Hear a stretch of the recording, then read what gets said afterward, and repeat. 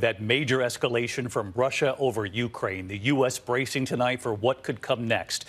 Tonight, Russian President Vladimir Putin has told the Russian people he is now recognizing the independence of two separatist regions of Ukraine. And tonight, he has already ordered Russian troops to move into those two breakaway regions to, quote, maintain peace in that part of Ukraine. Tonight, President Biden responding with new but so far mild sanctions, still bracing for what Putin could do next. The U.S. warning Ukraine's President Volodymyr Zelensky to leave the capital of Kyiv for his own safety. President Biden speaking with him late today. Zelensky is expected to speak to the people of Ukraine any time now. Vladimir Putin, in a series of carefully planned out moments, holding a televised meeting with his national security team, during which he asked each of them should he recognize those two separatist regions in eastern Ukraine as independent. They all answered yes.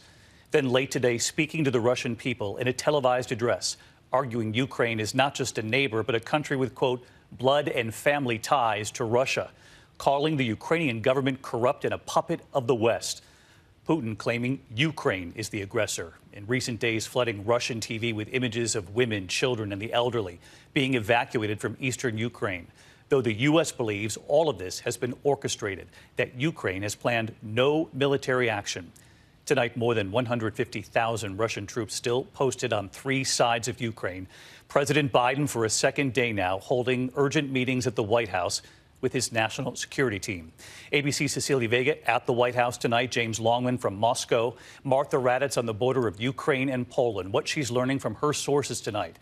But we do begin with ABC senior foreign correspondent Ian Pannell in the capital of Kyiv, Ukraine. Tonight, a dangerous escalation in the Ukraine crisis.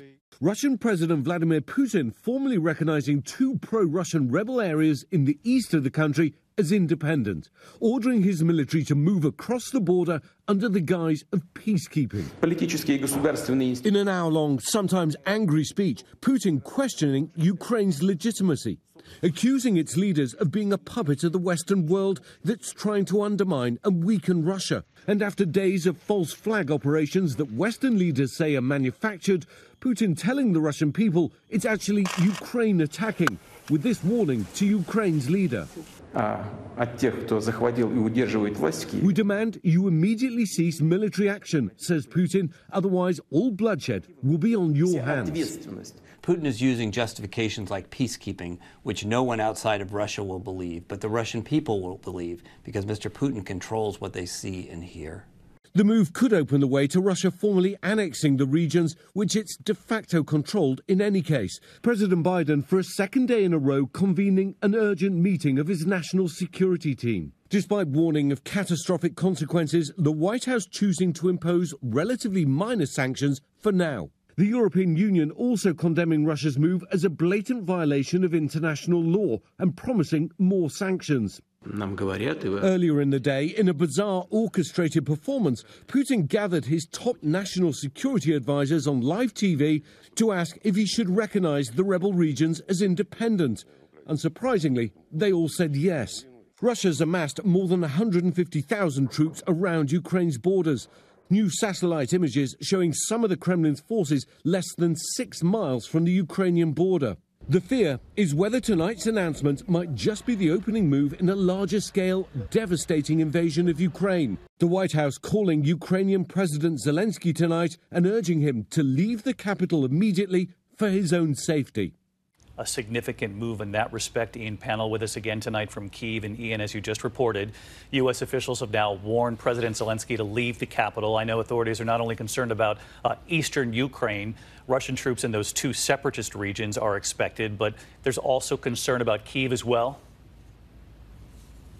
Yeah, I think that's right. We know that Zelensky has spoken with President Biden and other world leaders, and they're all pretty much giving the same message. I think it's unlikely that he's going to heed these warnings to leave Kiev, though, because to do so would create the very thing he's been trying to avoid, which is, of course, spread panic in the country. But nevertheless, the United States is convinced that the capital is going to be attacked, and it could very quickly become unstable and dangerous.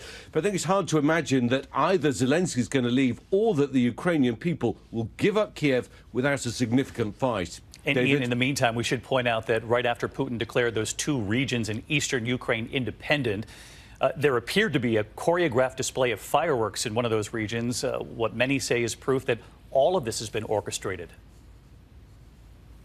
Yeah, that's right. I mean, almost farcical display. There were only a handful of people who suddenly appeared on the streets to see these fireworks, but most people are staying at home, or some of the people have actually been evacuated from the country altogether. And I think this fits this pattern of these videos without any authentication. For example, sirens going off, but no signs of explosions, attacks coming in, but the evidence that's shown isn't very convincing. But we have to remember, we're not the audience here. The audience is the people who live in the republics and the Russian domestic audience.